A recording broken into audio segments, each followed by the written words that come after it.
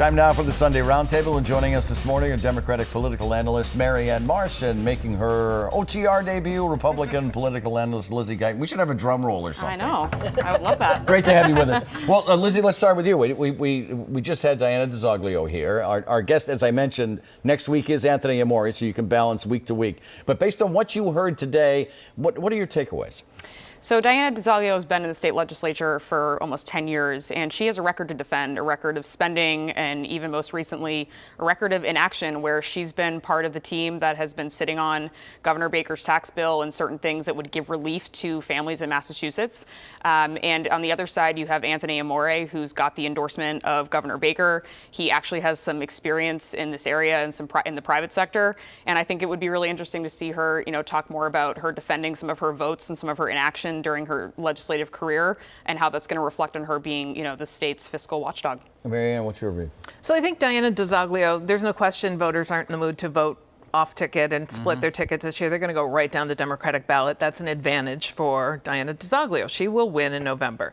She talked a lot about during the campaign about the bully pulpit that she would be afforded as auditor. Today, she finally started talking more about the programs and policies, and you guys really pushed her on it. I think the more she can talk about what she wants to do as auditor, the programs and policies, and how she will do it, the better served she will be in January when she takes office. So Jeff Diehl and Maura Healey, the top of the ticket, had their first televised face-to-face debate this past week. This Sunday will be their last. This Thursday will be their last. It's going to be here at WCVB. Do they need to sharpen their message, Marianne, and what's your advice to them? So Maura Healey treated the last debate and this one as like the final playoff game. Going into the championship on November 8th, she was animated, she had her points, she had her answers, she had her policies, she was on her game. And there's no question she's the next governor of Massachusetts. Jeff Diehl, on the other hand, in a last debate, could be desperate and foul a lot during that debate. The fact is he's already out of the game because you look at the polls, he has no shot at winning. So what would be your advice after watching that debate? I think one of the biggest challenges for Jeff Diehl is during his candidacy, he's been using the national Republican playbook and not the Massachusetts playbook that's proven to elect Republican governors to the corner office. There's a host of issues out there right now that people are struggling with that a lot of Republicans have been able to capitalize on, whether it's sky-high inflation, it's a president with low approval ratings, it's dysfunction in our own state legislature, and he's not been able to get his hits down on some of those issues because he's been using a lot of national politics.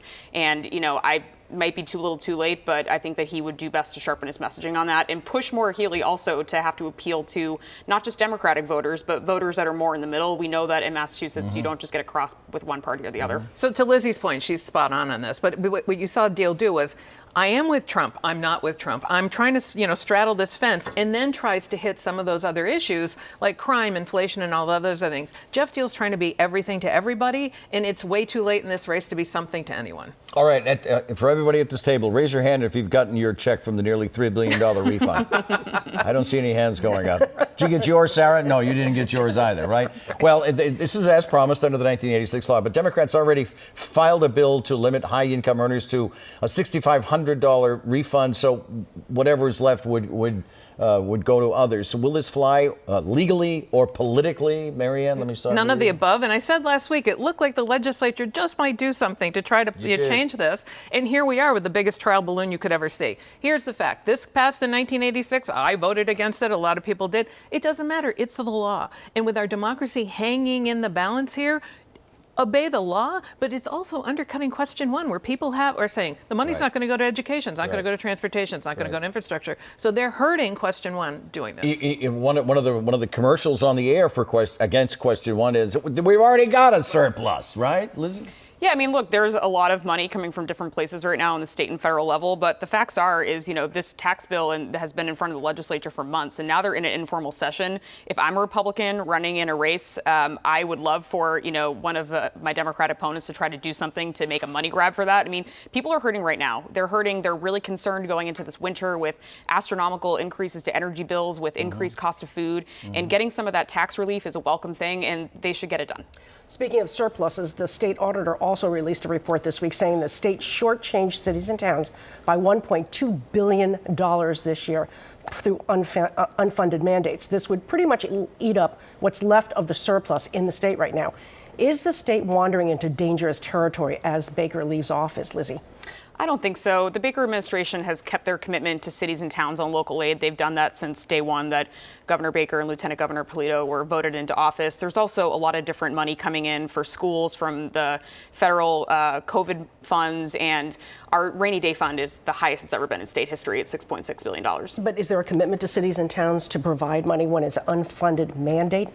I think that some of these things need to be worked out, and a lot of these audits, there's devils in the details, but I think that there's a lot of money coming in, and that if there's any accounting that needs to be done, then that will need to be addressed. Marianne? Fund the mandates, give people money back in the 1986 law, and make sure that you've got other funds coming in and fix the unfunded mandates. You've got to do all three. It's not a mutually exclusive exercise, but now you've got a chance to save question one.